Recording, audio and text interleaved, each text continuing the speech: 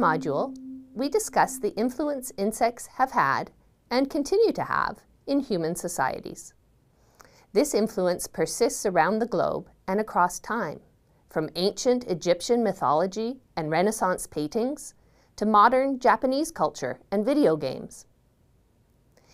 Insects have found their way into many aspects of our lives, from religion to science and pop culture, and even onto our dining tables. We use insects and their products directly, and as inspiration for technology and art.